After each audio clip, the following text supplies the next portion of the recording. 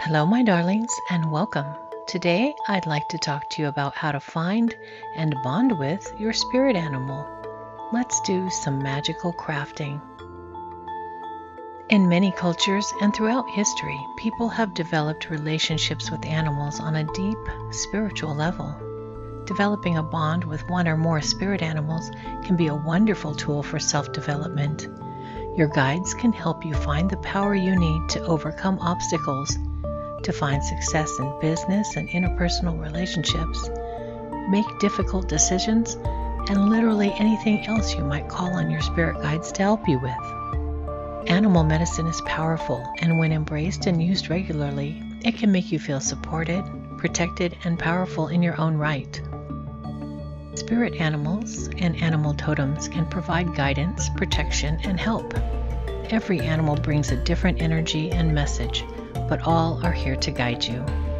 You may have more than one spirit guide or totem animal, and you can use spirit guide oracle cards to get messages from animals of all types. You will identify with a specific animal when it reveals itself to you. A particular animal may possess an energy that you resonate with and feel drawn to. But how do you find your guides? If you would like to discover and connect with your spirit guide or totem animal, you may wish to spend time in nature where animals can be found. This can include hiking or walking in nature. You may wish to visit a local park or even a national park. Depending on where you live, nature may be just outside your front door, or you might have to search for it if you live in a densely urban area. You may wish to extend your connection to nature by camping overnight, especially if you want to connect with nocturnal animal life. If you're close to a shoreline, you may wish to spend time at the river or the beach, and if the weather permits, you might even want to immerse yourself in the water. Not everyone can go on safari, but a more local option to connect with exotic animals in an outdoor setting might be to visit a zoo, an animal park, a petting zoo, or even a farm. Can't get out of the house and go hiking? That's okay. Take a moment to look out your window and see who may have come to visit you. I love to look out my office window at the rosemary bush, and while it's not always in bloom, when it does flower, it attracts bees and hummingbirds. I also feed a family of crows, and they visit me from time to time along with a fledgling red-tailed hawk and many pigeons and mourning doves. In the springtime, I get visits from rabbits, and lizards sun themselves in my yard year-round. Another way to make a connection with your spirit animal is meditation. This can happen in nature or in the comfort of your home, or even in your office or car in a pinch. Create a quiet and calm location and get into a comfortable position. Concentrate on your breath. Begin your meditation session by setting the intention that you intend to contact your spirit guide or animal totem. Give a firm directive to both your subconscious mind and your spirit by repeating a phrase or affirmation. Send this energy out into the animal spirit realm as well. Hold the thought firmly in your mind that you wish to connect with your animal totem. Silently to yourself, repeat your affirmation to meet your animal spirit in your dreams. You may wish to say something like this: I'm open and ready to receive my spirit guide. I'm listening for guidance and messages from the spirit realm.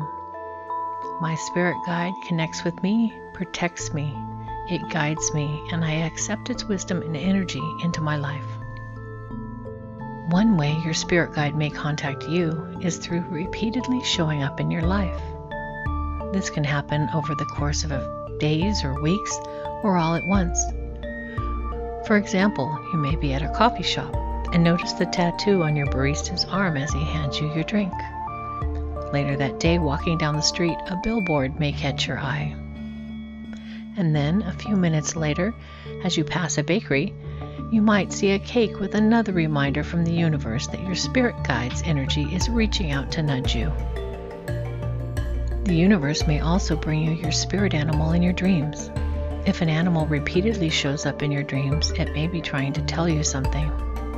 If you keep a dream journal, try to take note of what the animal was doing and how you reacted to it in your dream. What was it trying to communicate? You may get clues from colors, sounds, and moods or feelings.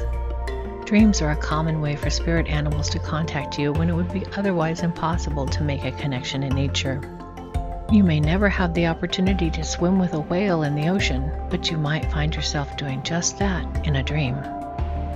Dreams can be a safe space to get to know your spirit animal, especially if it's something you fear. Are you afraid of snakes or spiders or any other animals? It's possible that these animals have guidance to give you, but because of your dislike or fear, you might be hesitant to learn about them. In your dreams, a snake or spider might become your friend or a protector. These interactions and messages are significant and serve a purpose. When your spirit guide wants to catch your attention, you might notice unusual behavior. Perhaps a usually shy bird or animal will approach you or seek you out, or you may notice unusual patterns of behavior from a spirit animal who's making contact with you. When you've discovered your spirit animal, the next step is to invite it into your life and open your heart to the messages and guidance it can bring you. You may wish to study the animal to learn more about its behaviors and the archetypes associated with it. Call on your spirit guides when you need help with a problem. Tell them what you need help with and invite your spirit guides to reveal solutions. You can do this through prayer or meditation. You may wish to make a list of your questions or items that you want guidance about and ask your guides' help by using oracle cards. Create a single or multiple card spread with your specific questions. Simply allow yourself to be open to the wonder of that guidance, and don't forget to practice gratitude. When you receive any form of guidance, thank the spirit guide that brought it to you, even if they send a hard lesson or something you do not want to hear. Once you've studied and bonded with your spirit guide, you may wish to create a talisman to keep in your home or car or on your person to remind you of their presence and guidance in your life. This can also take the form of jewelry, or it could be home decor that reminds you that your spirit guides are always by your side. Some people get tattoos to keep their totem animals close to them, while others make their spirit guides a daily part of their lives by attracting them into their homes, or keeping representations on their phones, or by adding them to daily life in many other ways. Spirit guides can be amazing messengers and teachers if you keep your heart open to receive their guidance and learn the lessons they share with you. They can help you feel more powerful and confident, get you out of a sticky situation, and even help you cope with grief or loss.